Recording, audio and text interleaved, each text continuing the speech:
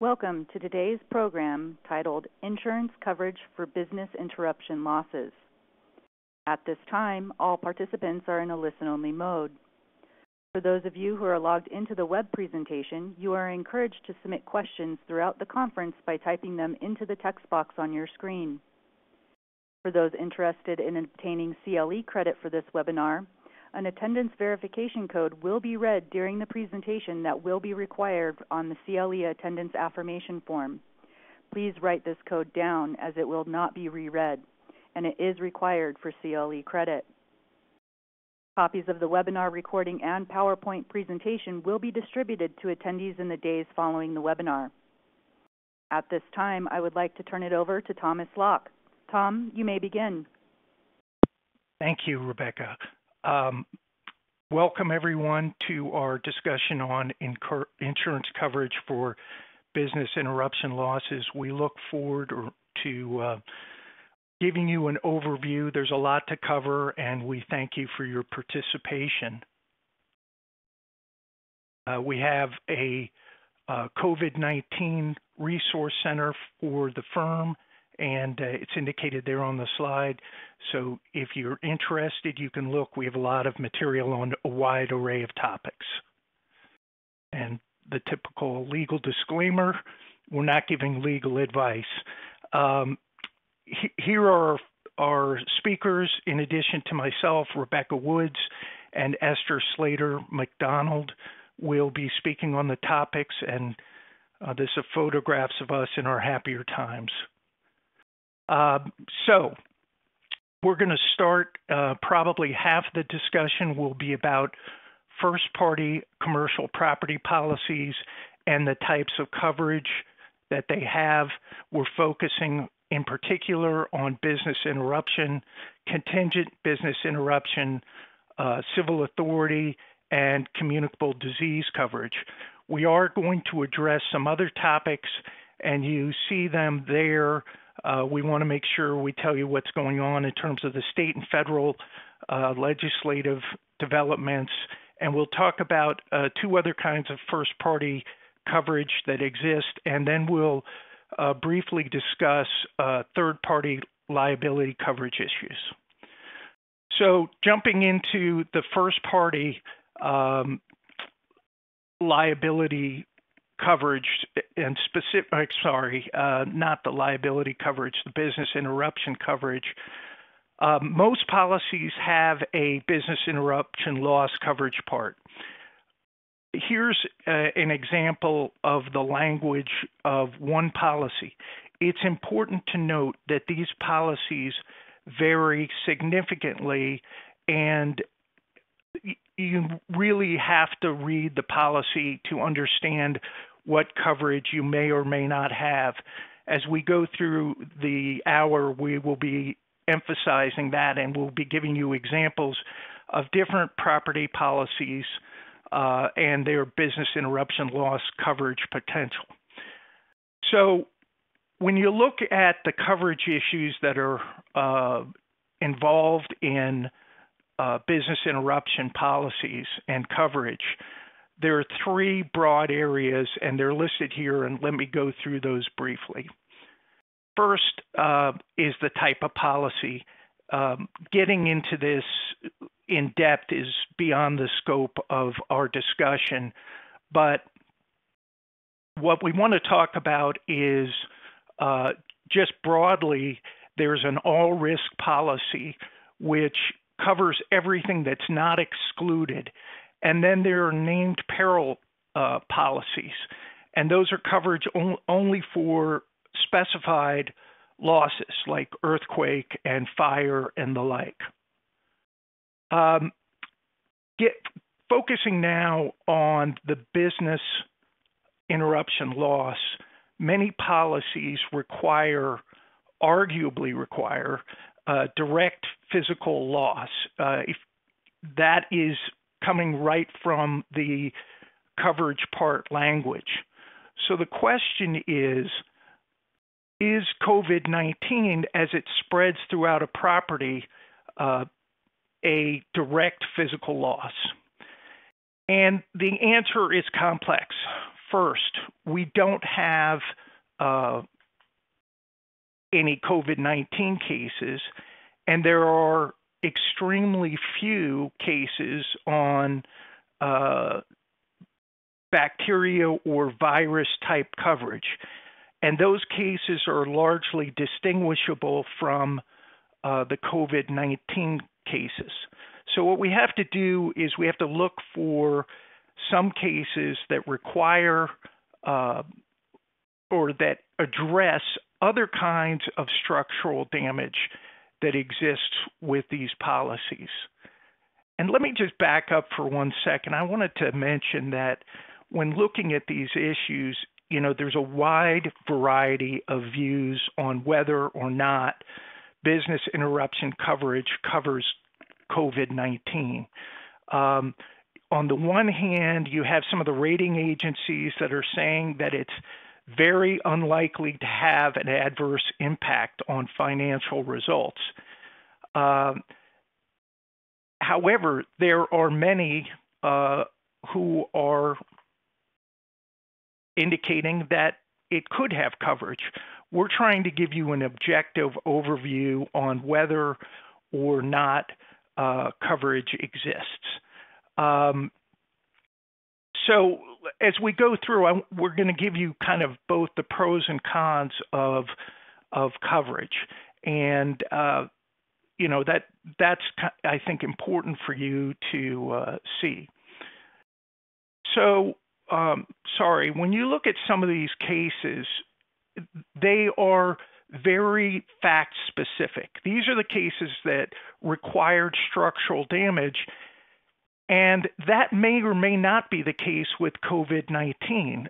Structural damage often has been viewed by courts to mean some kind of physical property damage.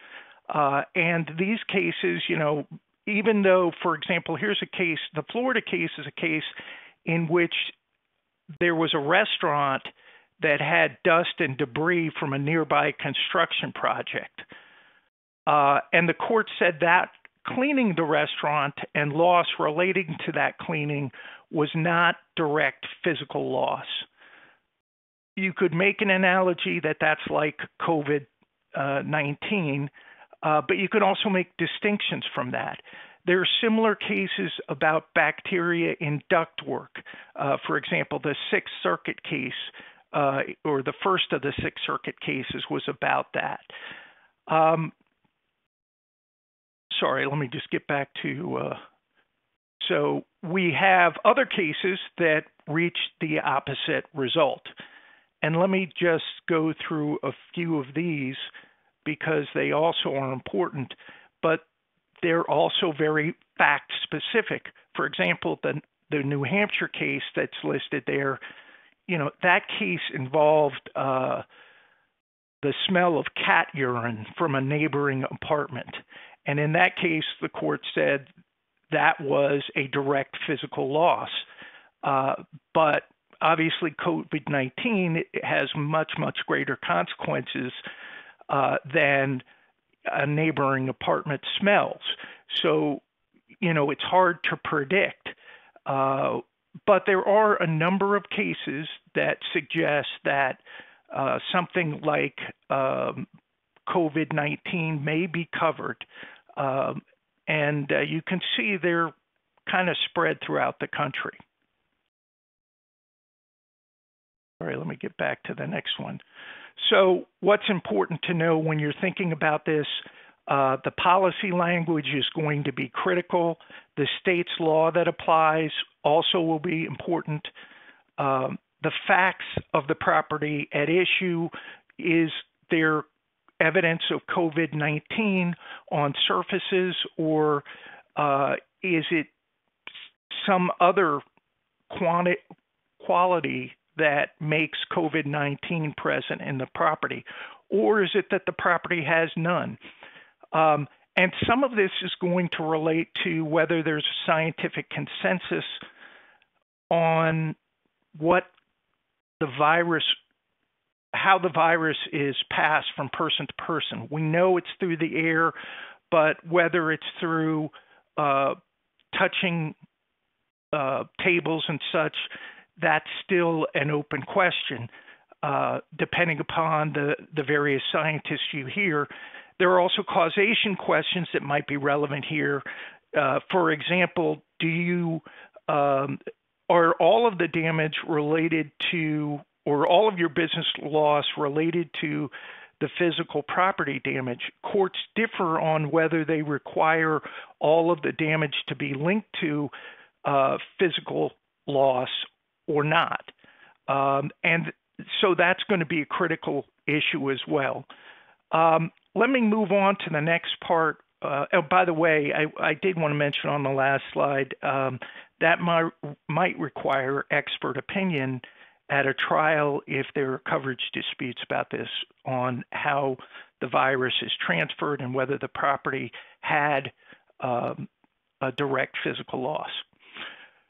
So another important part to talk about is the virus exclusions. Many, but not all, policies include some form of exclusion for loss due to virus. The Insurance Services Office came out with an exclusion in part in response to the SARS outbreak in the early 2000s. I think that endorsement came out in 2006, but it's important to emphasize not every policy has this coverage. And you can see here's the language of it. It's fairly broad and arguably would cover COVID-19.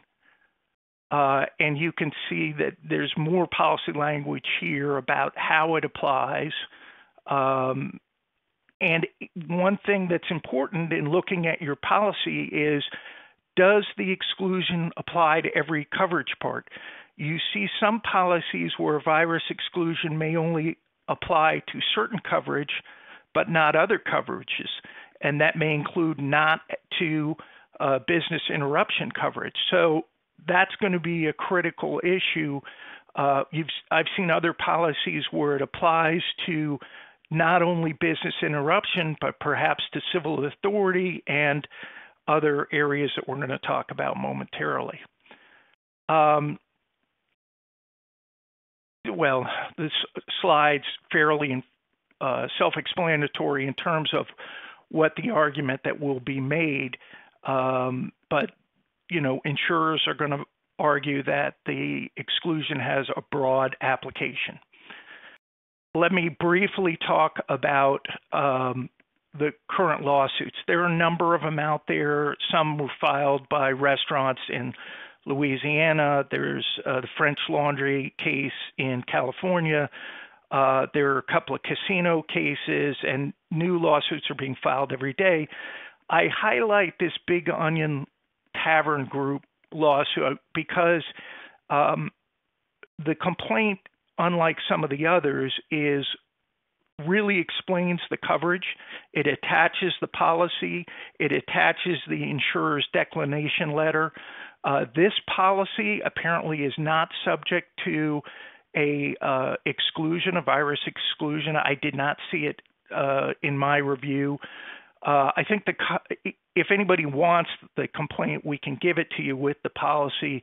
The relevant language it starts at about page 110, where they get into the coverage part. And what's important to note, this Big Onion is an example. The coverage language used there, they've got some ISO forms at the beginning, but then later on they're using, I wouldn't call it manuscript, but they're using the insurer's proprietary coverage, which seems to be partly ISO and partly language adapted from other policies, or perhaps they wrote it. So let me turn it over to Rebecca Woods to discuss contingent business interruption. Hey, folks. So contingent business interruption is a species of business interruption coverage. It is included in your property policy. If you have it, it would be included in your property policy.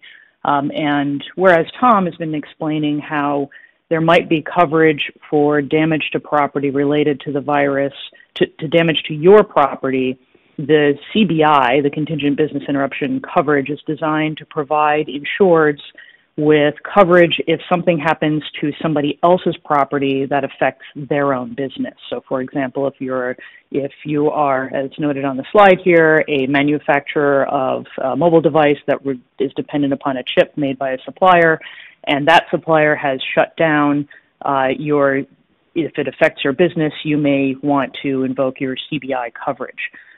It can apply to not only companies who have suppliers, it can also apply to companies with customers. So for example, in the 9/11 instance, there were hotels near Disney World and World Trade Center who sought to invoke their CBI coverage in order to recover those business losses, even though nothing happened to their own properties at that time.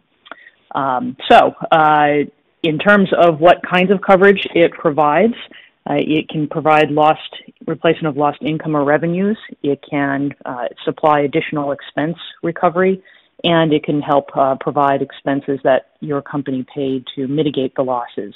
So going back to the chip example from the previous slide, if there were lost revenues, then to the extent you can prove them and demonstrate them and provide the link to the loss of your supplier, then you can get those lost revenues. You can get, if you had to select a different supplier, and I got to get back to my slide, and it costs more to buy a chip, then you might get that delta as part of your insurance recovery. And alternatively, if in order to mitigate your damages, you had to pay some contracts to terminate them, if that's cheaper than your lost revenues, then there might be coverage for that. The triggers for contingent business interruption coverage are identical to the triggers in your own business interruption. So the test that is applied that Tom talked about, that big outstanding issue, was there physical damage to the property? That same test is going to be applied to the supplier who you claim had a loss that affected your business. So all of the same arguments and tussles that insurers and insureds will be having in the coming months and years over these issues will also apply to contingent business interruption. As we probably can't say it enough in this webinar, the policy language is absolutely critical. While there are ISO policies out there with standardized language, there's a lot of manuscripted policies out there, so you want to look at your policy very carefully to see what actually triggers your CBI coverage. And you want to watch out for the potential exclusions. A number of these, particularly thanks to the SARS epidemic, exclude viruses or pandemics or biological agents. There might also be pollution exclusions. There's a lot of argument about whether those should really provide exclusions, but that's something to look out for. And then in terms of limitations and general kind of best practices watch out for in the CBI context, there are very commonly sublimits and deductibles. So while many of these CBI policies these days require specification of suppliers, and it's not just an amorphous any effect on your business, those suppliers might be sublimited, so your recovery might be limited there. And nowadays, the CBI insurance is usually limited to your first-tier supplier. So if your supplier is fine, but the supplier they rely on to create something that eventually downstream winds up in your product is affected, then that CBI policy may not apply, again, subject to the terms. There are frequently waiting periods, and also along those lines with the deductibles, these waiting periods might be subject to a fight. You're going to want to read those pretty carefully because sometimes there are challenges. We saw one case where there was a 72-hour waiting period, and the insurer took the position that actually meant 9 working days for the insured because the insured's business was only open 8 hours a day. So there's lots of room of wiggle there. There's also a question whether there's voluntary measures taken by the insured or whether there is a necessity. So be thoughtful about what kinds of business decisions are being made to ensure that there isn't, or to try and ensure that there isn't a fight with the insurer later. One current hot issue is, without doubt, the insurance market is hardening. There's something called social inflation that insurers bake into their premium analysis. Social inflation is basically the increase in insurance losses that are caused by things like, usually in the past, higher jury awards or legislative changes, and Esther's going to talk about some efforts to change the legislation. Here, there's expected to be social inflation around the expectation that many companies are going to be seeking to recover some financial damage as a result of this virus from their insurers. So what that's going to do is it's going to harden the insurance market, and to the extent that there are policies that are up for renewal that presently don't have exclusions for virus-related issues, those can be expected to be inserted. So if there's a claim to be made, there's a business consideration around the timing of when to make that claim. And then the final note that I'll note on the CBI coverage is the documentation requirements can be very sincere and challenging, and the policies are silent around what is required. So you're going to want to work carefully with risk managers and experts and track things very carefully to be able to show what was lost and how it was connected closely with the claimed CBI coverage. And I'm going to hand this off now to Esther to talk about civil authority. Thanks, Rebecca. So we're going to talk about a topic that probably interests many of you, which is what about civil authority endorsements, which would potentially apply to shut down or shelter in place or stay at home orders issued by local governments or state governments. And so there are several different standard endorsements. We're going to go through the three most common endorsements, but as Rebecca mentioned earlier, it's important to remember that language matters, and your policy may differ from the language here, so it's important to check your policies. This first slide is the ISO endorsement form CP 301012. And so you can see it's pretty detailed here. We'll give you a minute to look at that, and then we're just going to summarize it for you on the next slide. This endorsement requires an order from a civil authority, and again, that can be any level of government, but an order that prohibits access to the insured premises as a result of damage to other property that's within a mile of the insured premises. And the order is issued in response to a dangerous physical condition from damage or a covered peril, or the order is issued to enable the government to have unimpeded access to the damaged property. And then, in addition to having that order, you must have a denial of access that causes loss. So the order, the denial of access, must cause you some loss. This endorsement is a pretty high standard. It limits coverage to damage to nearby property, not any property that's within a mile. Some older policies may have language that refers to adjacent property. It requires both property damage and dangerous physical conditions. So property damage alone isn't enough. The order must be issued in response to dangerous physical conditions unless it's issued to enable the government to have unimpeded access to damaged property. The latter one probably isn't going to be as common here. It'll be the former one, arguing that coronavirus creates a dangerous physical condition. An alternative endorsement is a little bit shorter. You can see there, it's easier to read than all that text on the prior endorsement. And this endorsement requires an order that prohibits access to the insured premises that is issued as a result of damage, excuse the typo there, damage to other property. And so that damage has to be direct physical loss or damage to other property caused by a covered peril. So you have to have damage to the other property caused by a covered peril, and then the denial of access to the insured's premises has to cause loss. So this is a broader endorsement. There's no limitation on the location of the other premises. So it doesn't have to be within a mile at least not on the language here. And there's no requirement of dangerous physical conditions or a need for unimpeded access, but it does require direct physical loss or damage, and it still requires the order to be caused by damage to other property. Then the other third endorsement, is the broadest coverage. You can see there that this one requires an order that prohibits access to the insured premises as a result of a covered peril, and that order and resulting denial of access has to cause loss.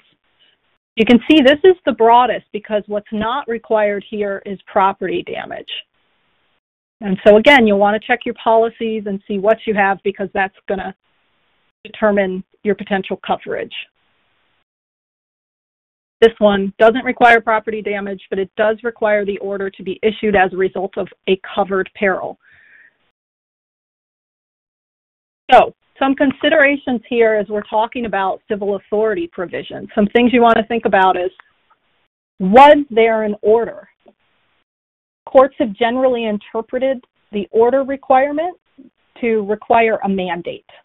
A recommendation would not be sufficient, or generally has not been held to be sufficient. So you want to look at that.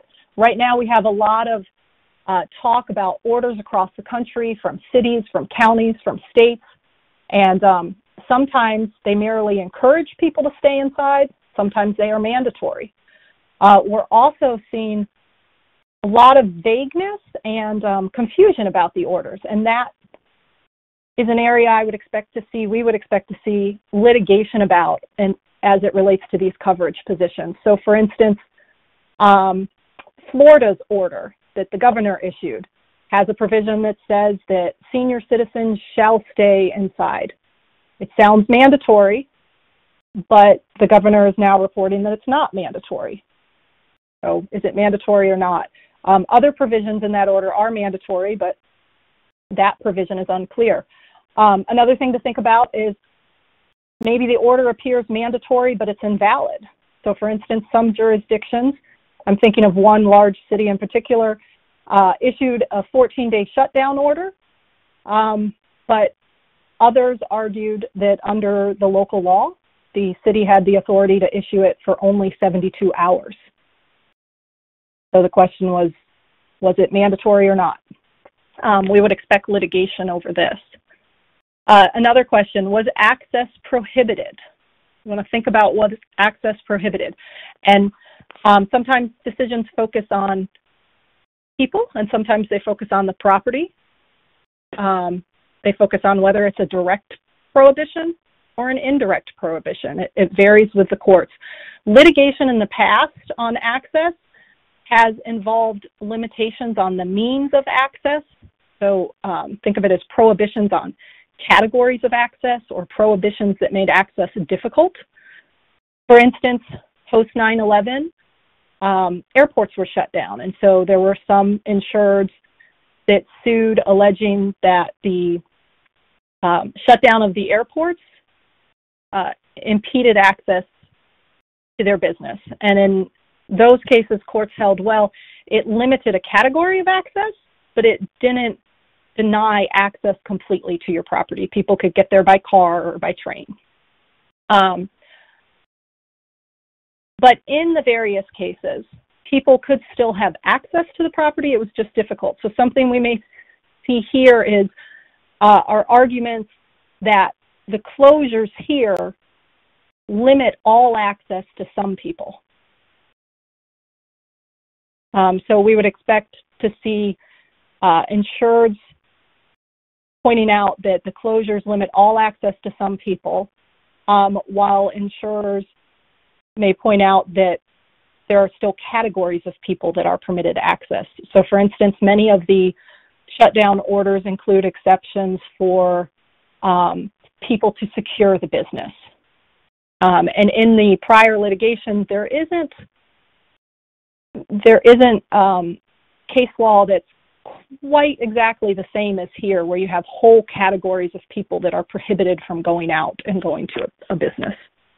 Also consider was the order a result of the property damage? So here you want to consider, was there actual damage or was damage just expected? As an example, post 9/11, there was, again, litigation about shutdowns of airports, shutdowns of property surrounding the Pentagon and surrounding the towers. And some courts held that some of the shutdowns were due to fear of future terroristic attacks. So, for example, that when airports were shut down, that shutdown was not because of the damage that was already done. It was shut down due to fear of future damage, future attacks. Similarly, there was a case involving Hurricane Katrina and Mayor Nagin, and the court there held that the shutdown was at one point, because there were multiple shutdowns, at one point the shutdown was fear of future damage, that the hurricane had not yet come, so there was no damage yet. On the other hand, in a Georgia case, the court held that where a local authority issued an evacuation order after hearing about property damage in nearby islands, that did involve property damage. And again, this is why your policy terms are important. In the Hurricane Katrina case, that policy had the 1 mile limitation. It required damage to property within a mile. In the Georgia case, it had the kind of the middle language similar to the middle endorsement we looked at, where it just required damage to property, to other property. These are also an example of where facts are going to be important. In the Georgia case, the local government authorities testified that they had watched the news, seen the damage in the nearby islands to property, and then issued the evacuation order. So it'll be important, for instance, why local orders, why state orders were issued. You can look at things like the whereas clauses in the order or public statements made about the orders. Also consider whether the damage was caused by a covered peril. And then last, when did the order begin and end? And here you have orders that often the coverage doesn't begin until 72 hours after the order. So that first endorsement we looked at, that standard endorsement has a provision stating that coverage begins 72 hours later after the order. So it's important to see when the order begins and when it ends. And then we would expect that issues will arise with overlapping orders. What if, for instance, a city issues an order that's good for 72 hours, and then right before it expires, the state issues an order that is good for the next month? How does that impact coverage? Does it restart the clock or doesn't it? And now we'll go to something that's related, which is ingress and egress coverage. Thanks, Esther. Before I talk about that for very briefly, we've received a number of questions. We're doing pretty well on time. Hopefully we will be able to address those questions at the end of the discussion. One common question is, will the PowerPoint slides be available? I think the answer to that is yes.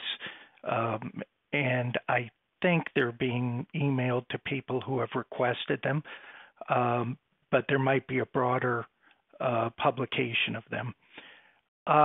Let me just kind of review where we have been. So far, we've still really been focused on commercial property policies, which provide a lot of different types of coverage in addition to damage to the property. And in particular, they may provide business interruption coverage, but there are a lot of questions about whether those are subject to exclusions like bacteria and virus exclusions, or whether there needs to be a physical manifestation of property damage at the property. And you can see that, the language varies, and some policies would provide coverage and some policies may not. As Esther was talking about civil authority coverage, the ingress and egress is similar. It differs in that you can't access your property often because there is some physical impediment to that. So an example would be if there was a tornado and the tornado prevented you from accessing your property because of damages to neighboring property. Or it could be damage to your property.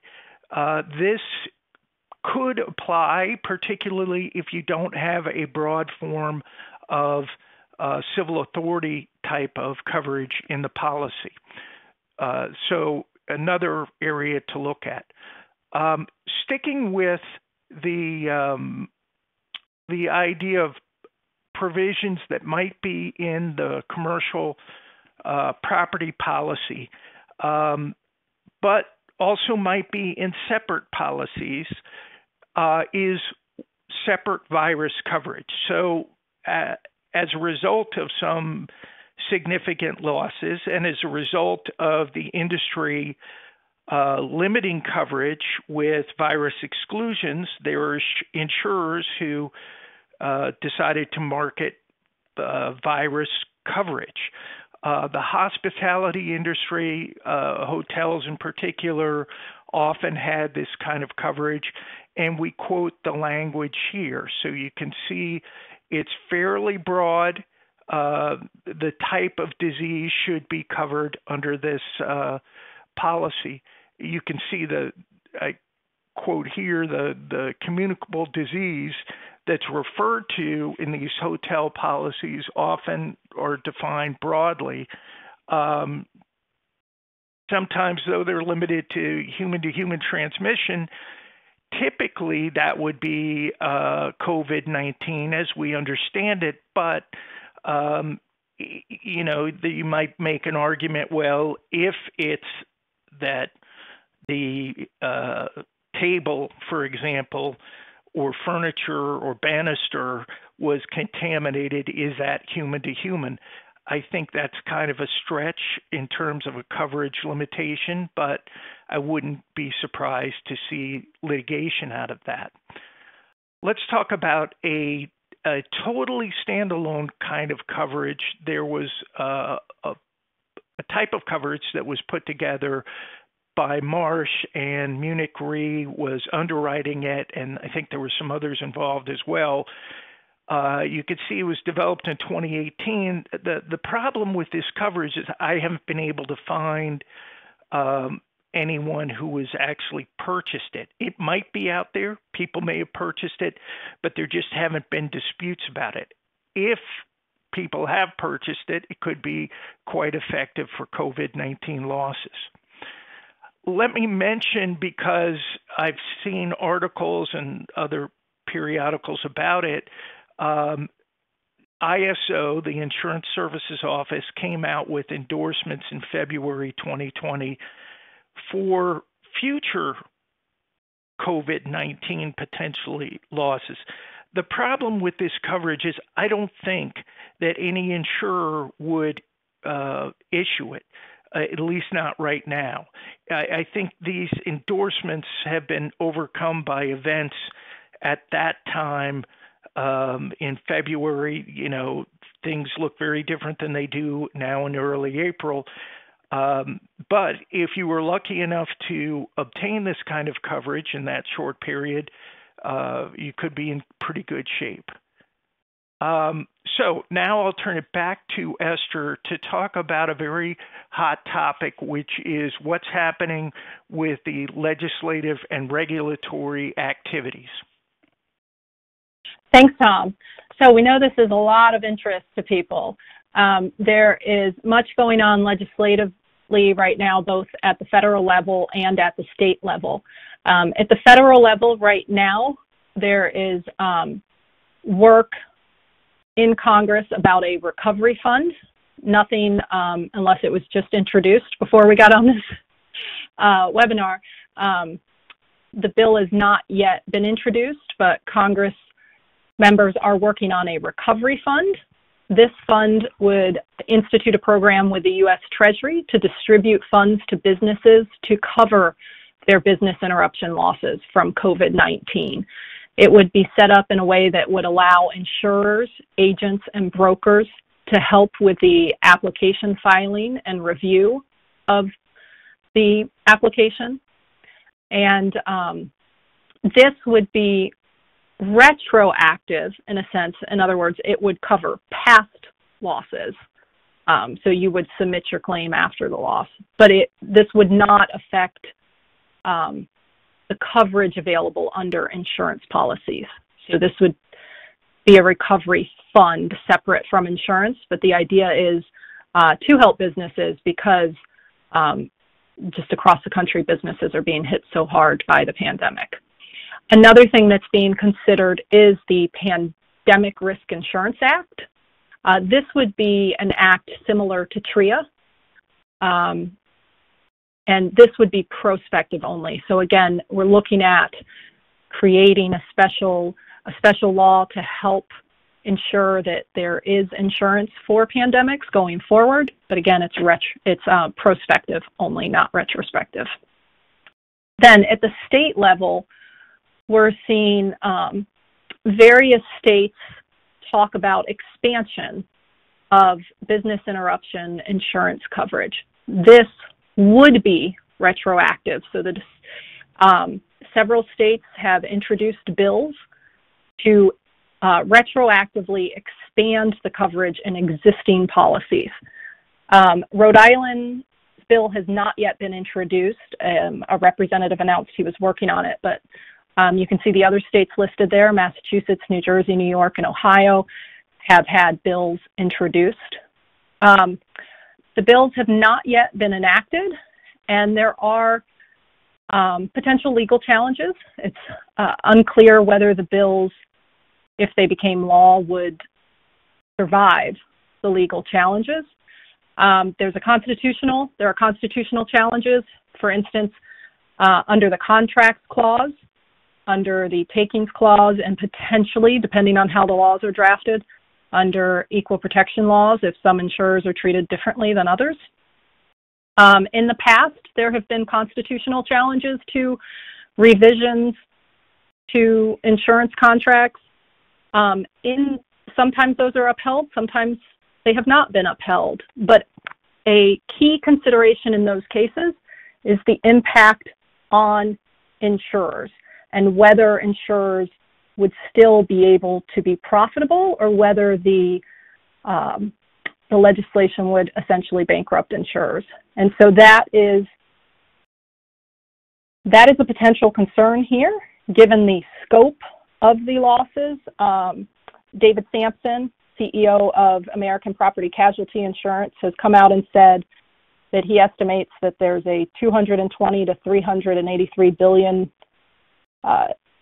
of losses per month, and that the total surplus for all of the U.S. home and auto and business insurers combined to pay future losses is only about $800 billion. So you could see how the losses could exceed capacity to pay them. So that will be a concern and likely will be litigated if any of these laws are enacted. Then there is an issue of contractual. Just states have varying laws on how insurance contracts are to be interpreted and how they can be amended, which could bear on the legality of the laws. And then an extraterritorial issue. The laws vary on who they apply to. Some are unclear. So we would expect courts to be looking at, was the law limited to insurers in that state? Was it limited to insureds in that state? Was it limited to losses in that state? The broader a law is, the greater it's subject to challenge. So if a state law applies potentially to every insurer anywhere, wherever they issued insurance and wherever the loss was, that could pose a greater challenge for enforceability. And then there will be practical challenges. So some of these laws are being drafted by legislators who may have a limited understanding of insurance policies and how they work. And you can see that in some of the language in the policies. For in the laws. For example, in New York, the New York bill says that covered perils will include coverage for business interruption during a declared state of emergency due to a pandemic. Well, typically the business interruption isn't a covered peril. The business interruption results from a covered peril. So just you can see the challenges there. Even if these laws are upheld, there will be challenges both for insureds and insurers in understanding how the law applies and to an existing policy and what effect it will have on it. Because if, for example, the law simply negates virus exclusions, that may help insureds, but ultimately it may not result in greater coverage if other provisions of the policy don't provide for coverage. So it's not necessarily a panacea. And so those are things we're going to want to watch as we see this legislation move forward. So our next slide is about event cancellation coverage. Thanks, Esther. This one we'll just cover super briefly. This is standalone coverage that your company may have bought for some sort of specific event. The trigger is usually defined, and these are so unique, you just have to look at the nature of the policy. The two highlights I would note here is many of these event cancellations require that the event be canceled for reasons beyond the control of the insured. And I know a lot of companies have decided to shut things down, arguably voluntarily, in light of the virus. So there's going to be some discussion to be had with the insurer around those issues, and judgment calls are tricky. But clearly what we've all seen in the last month is that what seemed optional maybe 2 weeks ago just isn't anymore. So there might just be a matter of timing and argument to be had there. Many of these policies also have a communicable disease exclusion, and many of them define communicable disease as one in which the World Health Organization has declared an epidemic or pandemic. So if you have one of these policies, if you've gone ahead and canceled something, look at the timing, because on March 11, that exclusion for communicable disease arguably was triggered by the World Health Organization's declaration. So moving on to the travel insurance. Thanks, Rebecca. I'm going to cover this briefly as well. There was a lot of activity a few weeks ago about travel insurance. There are two types, very broadly. Of course, it's all in the specifics of the policy, but there's a cancel for any reason policy that is broad and may apply, or the covers may apply for that. It seems like it would if the language is as broad as many policies are. And then there are policies that have enumerated events. So an example of an enumerated event that might apply here would be the sickness of the traveler. If they're diagnosed with COVID-19, obviously that would, or arguably should be covered. If a family member is diagnosed of that or maybe another condition, that arguably would be covered as well. But some events are not, and in the past, some insurers have taken the position that with the language of some of these policies that viruses are foreseeable events. So, for example, if you had an event that was scheduled in June and you cancel now, the argument might be that it was foreseeable.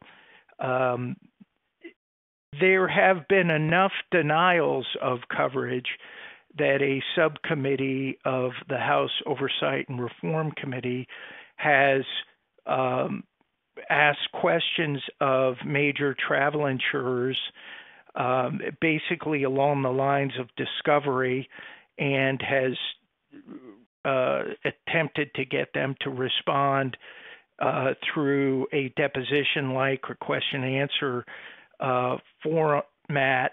As far as I can tell, the insurers have declined to do that, and the subcommittee has not issued a subpoena. I will say this subcommittee is kind of on the more aggressive, liberal, pro-consumer bent, which is not a knock on it. I'm not making a political decision, but what I'm saying is that while there might be some effort to get relief in the House, whether they can get any legislation through the Senate and the president is somewhat doubtful. Let me just say we're now about to go to move away from the first party coverage and go to the third party liability coverage. But let me just address a few issues before we conclude on that. If you have any questions about what we've written that we can't get to, you should feel free to contact us. Our email addresses are at the end of the PowerPoint presentation. The PowerPoint presentation will be sent to all people who have participated in this call, so you should get that. But let me keep moving on so we can save a little time for questions. So we're going to briefly talk about three types of third-party liability coverage issues.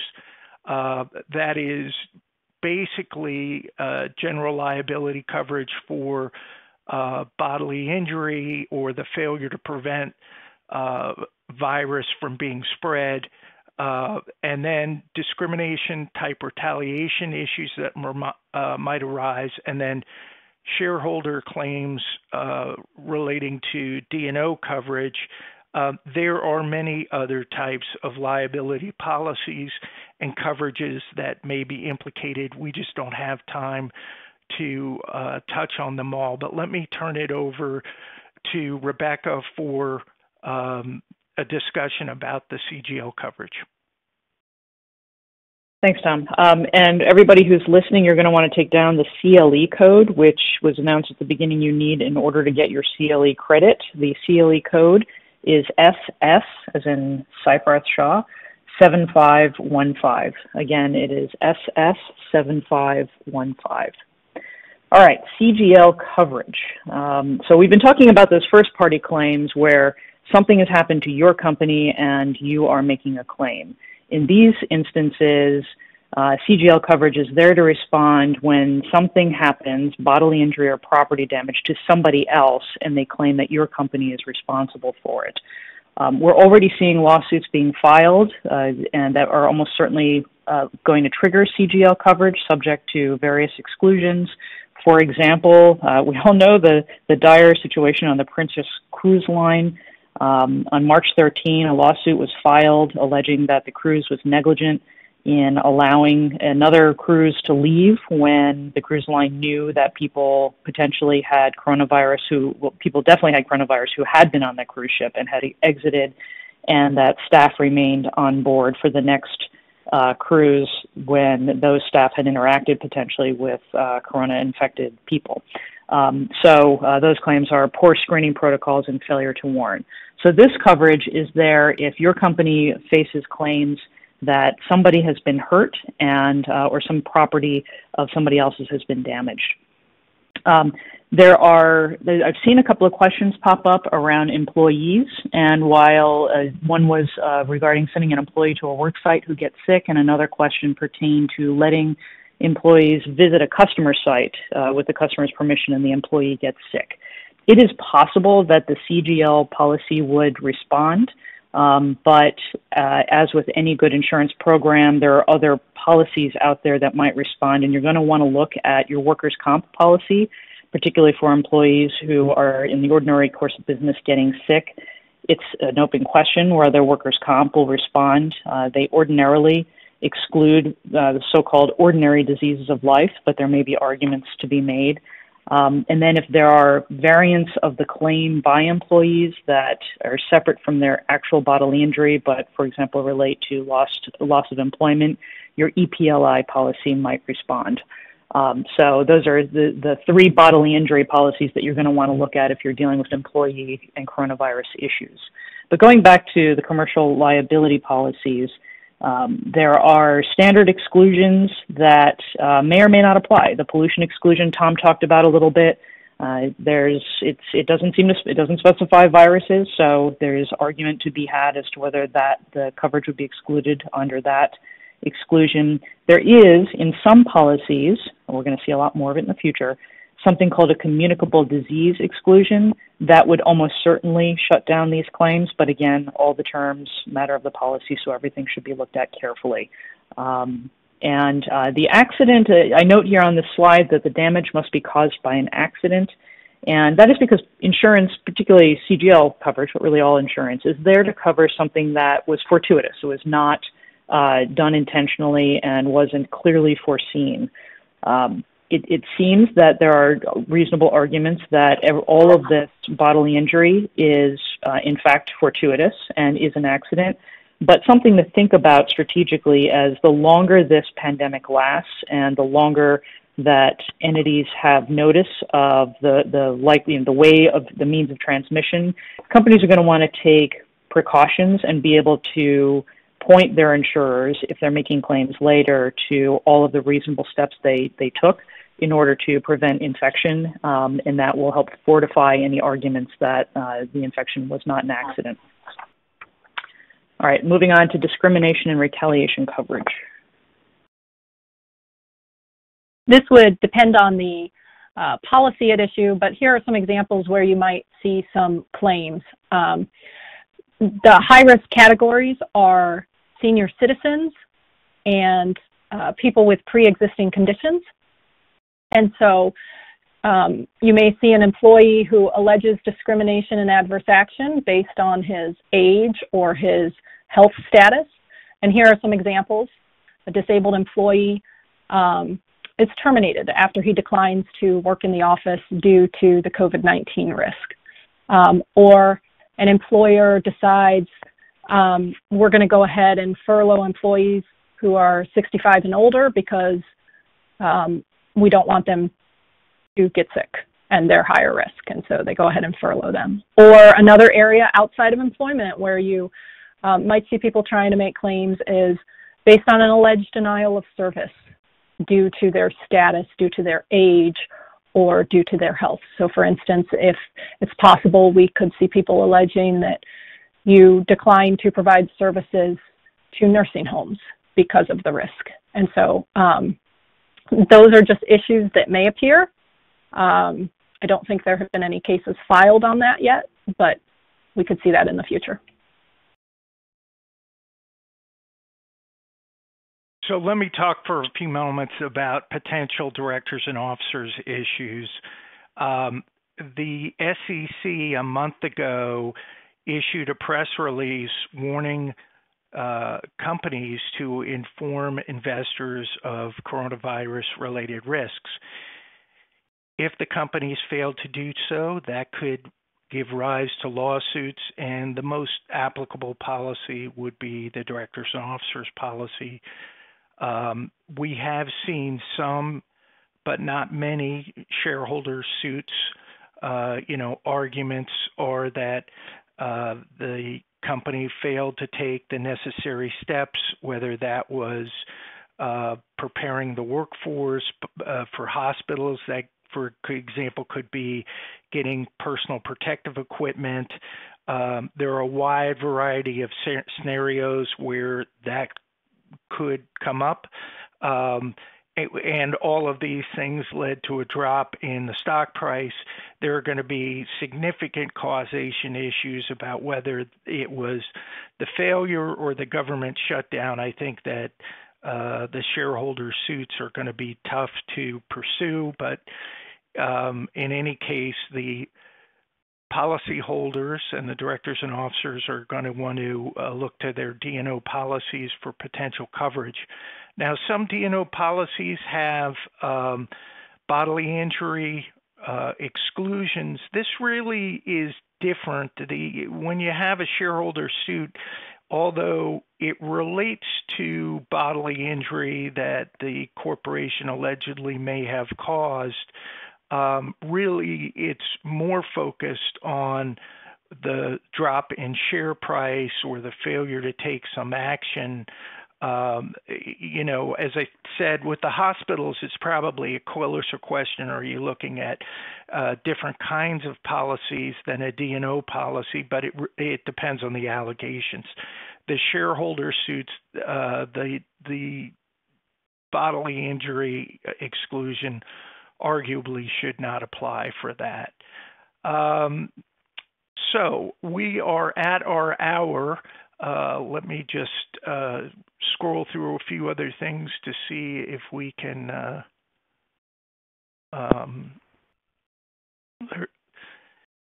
again, we have a website for all sorts of COVID-19 related issues, and please look at that because it could answer a lot of questions.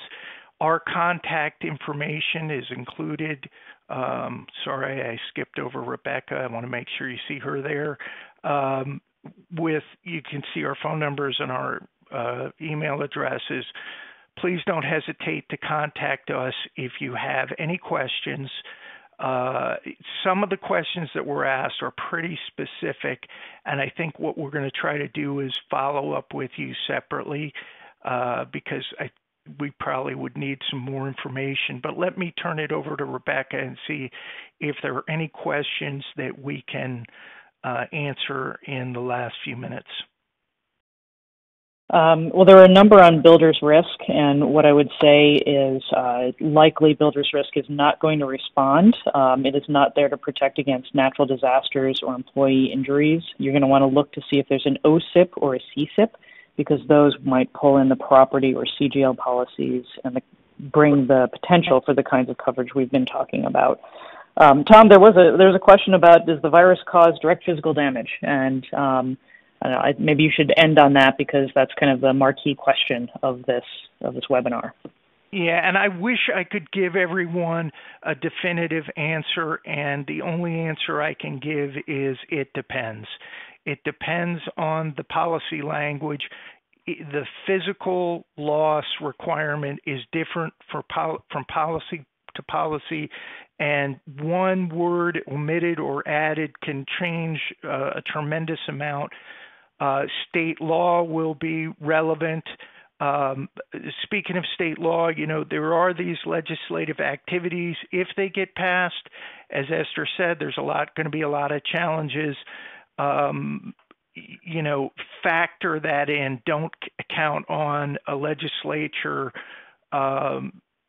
resolving or signing, enacting a bill to solve your problems. But going back to the physical damage, there are going to be causal connections, and there's going to be issues about what it is at your property or at a surrounding property that is the nature of the physical damage.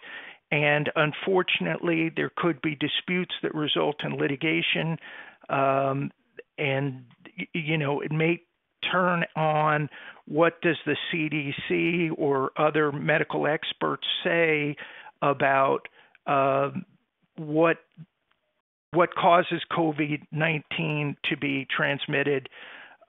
So I could make a very good argument that if a table or a banister or a space had COVID-19 in it, like you see on the cruise lines, I think there was one cruise ship that said they had COVID-19 that was found 19 or 27 days later, that would be direct physical loss. But I could see others making an argument to say, well, but is it communicable at 27 days out?